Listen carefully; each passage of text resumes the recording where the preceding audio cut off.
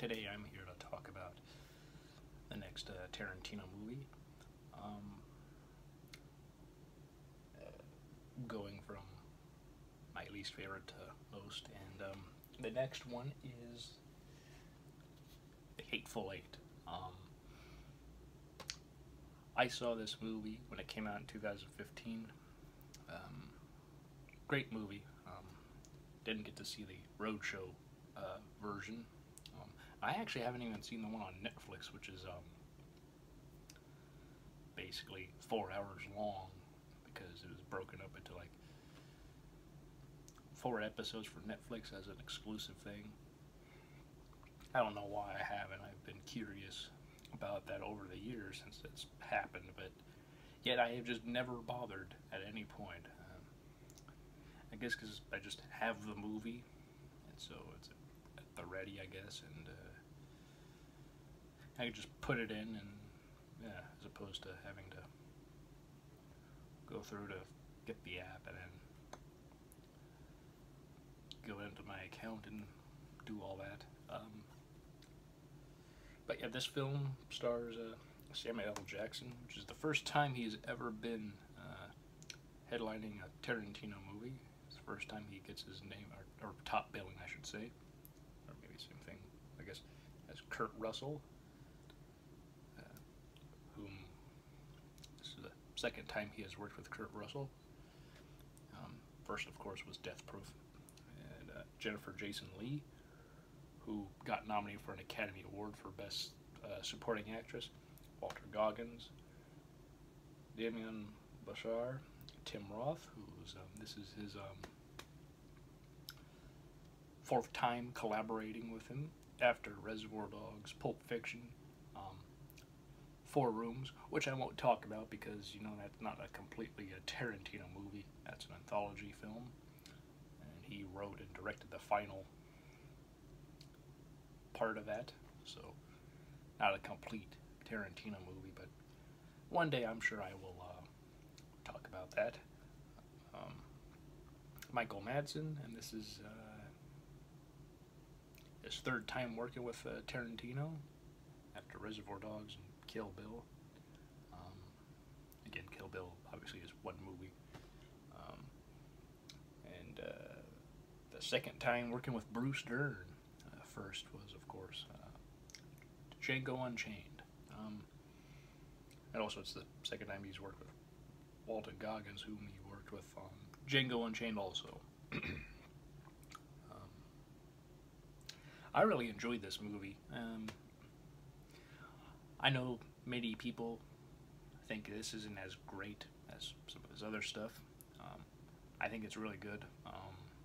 It's also really the first film that has a complete original score. I mean, there are some songs here and there, but it's not like his other movies where the entire soundtrack is songs or musical cues from other movies inserted here and there. This is a truly a very interesting movie. You know, The Thing is a big inspiration for it. It's also a bit of a obviously, you know, it's a mystery. Also, apparently, Tarantino's own Reservoir Dogs was an inspiration with, you know, because people may not be who they say they are, and as the film develops, you get to know who is able to be trusted and who isn't. Jennifer Jason Leigh is being taken by Kurt Russell, who's a bounty hunter, to be hung. You know, he's somebody who, when he catches somebody, he doesn't just shoot them. Like Samuel L. Jackson, who's a bounty hunter, who none of his bounties ever make it to the gallows and to meet the hangman and all that. He always kills them. You know, that's just how he does it. And now there's a blizzard, and now and then come across Walter Goggins' character, you know, Chris Mannix, you know, Marquess, Major Marquise Warren, Samuel L. Jackson, and John Ruth is Kurt Russell, Daisy Domergue as Jennifer Jason Leigh. Chris Mannix is the Walter Goggins. Damien Bouchard is Bob. Tim Roth is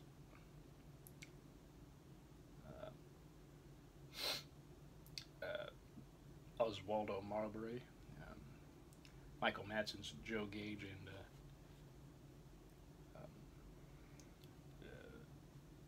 Bruce Dern is Confederate General Sanford Smithers.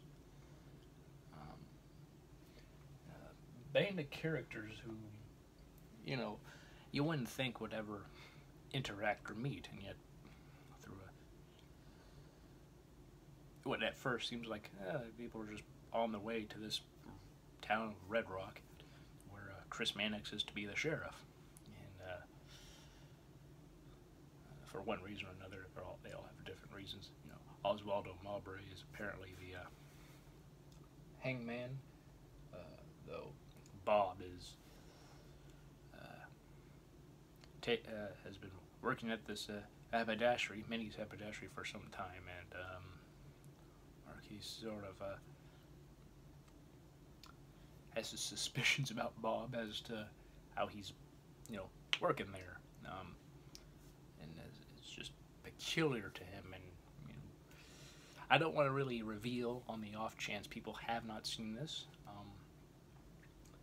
This doesn't seem to be a film that, again, people really love amongst Tarantino fans. It's often ranked low, and it is, I guess, for me, fairly low, but,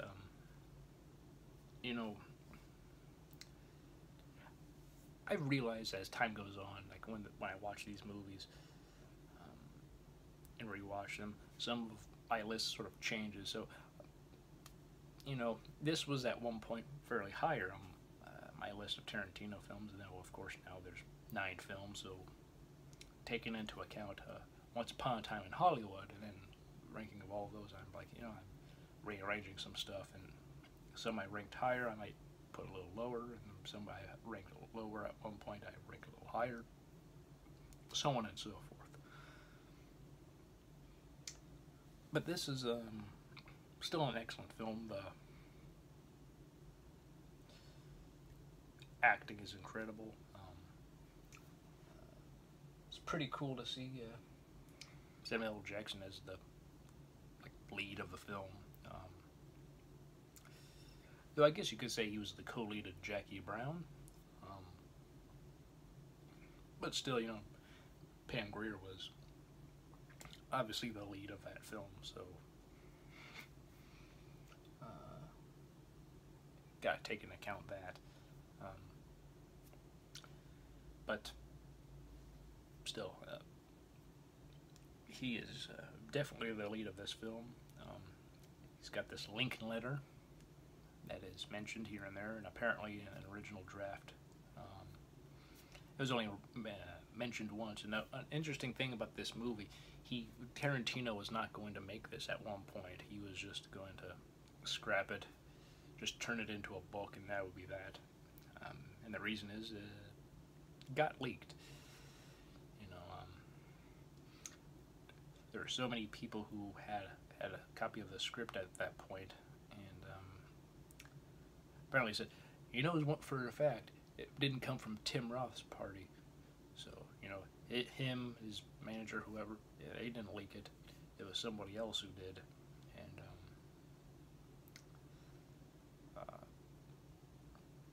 which might have been an incentive as to when he did Once Upon a Time in Hollywood, he then, goes and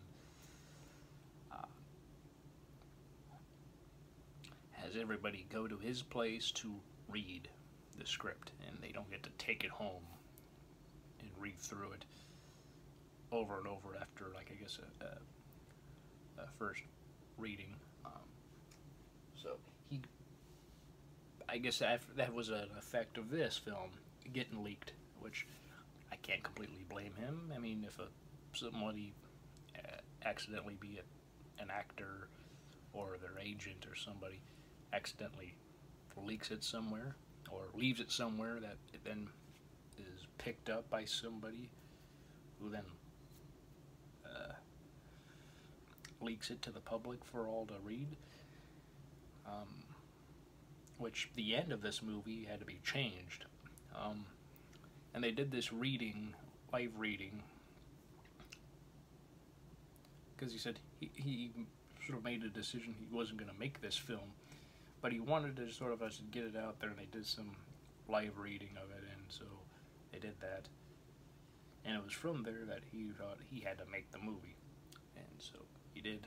And the characters that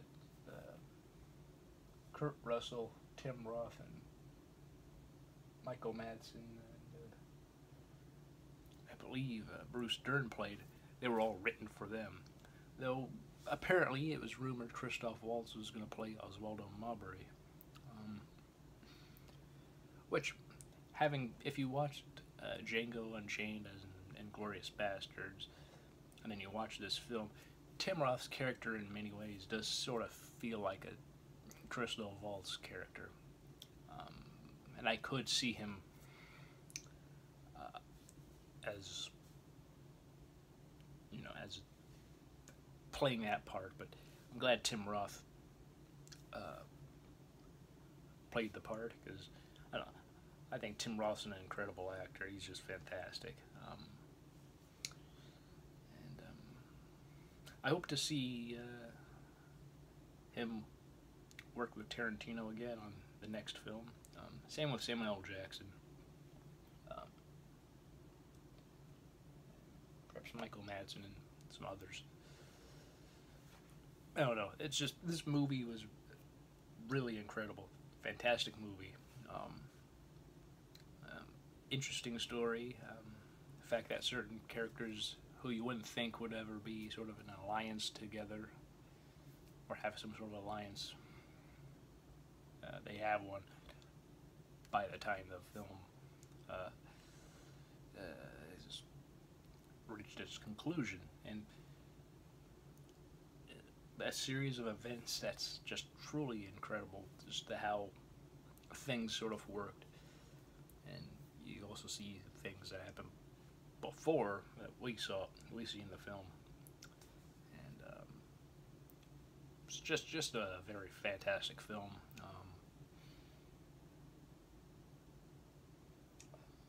On the off chance you haven't seen it, I don't want to just up and spoil it.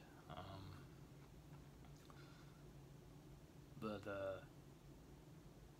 well, I guess I could say spoiler alert. So yes, there you go, spoiler alert. Basically, everyone's dead by the end of the film. Tarantino. Now, I haven't read the script that got leaked, so I don't know the actual original ending. But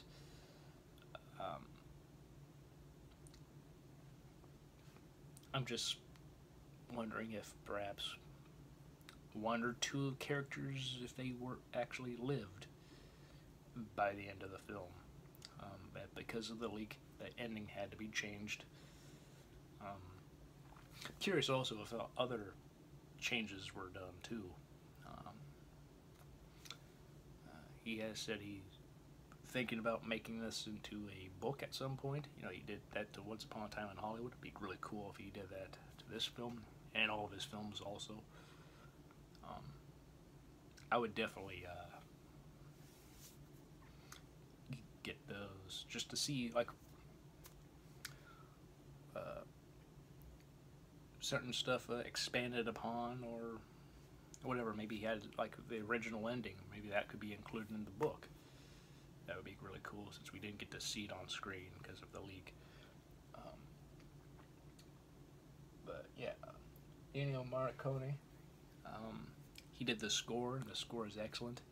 He won his only Academy Award for this film, and it's very well deserved. Some people say he should have won for Once Upon a Time in America, which I think that's a very good statement to make. But unfortunately with that film, I might have talked about that before, or maybe briefly mentioned it. If not, I could talk about it at some point, but, you know, that movie, you know, kind of got screwed over by the studio system in terms of how it was cut together to shorten the length and rearranged and stuff. It's just, Unfortunately, that movie didn't really get any love at the awards, but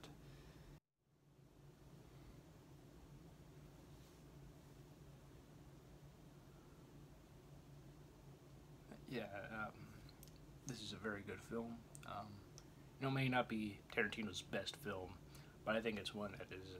It definitely gets better each time I watch it. It's one I'm happy I got to see it on the big screen, and I hope to one day watch the Netflix version. I don't know if that will ever actually be any better. I've heard some say it's completely awkward because of it was never intended to be like a mini series or anything. So like apparently when it ends, that episode ends, it's just abrupt and sort of awkward. So I don't know what I'll think about that, but I do know the film version, the version that I think Tarantino really intended everybody to see it as. It's really good. It's just fantastic, and I'm real happy to have been able to see it on the big screen and also be able to rewatch it anytime I want. Yeah. So with that, I hope all of you will have a great day. Hope your week's been good and you'll continue to have a great rest of your week and an excellent weekend. And I'll see you all next time.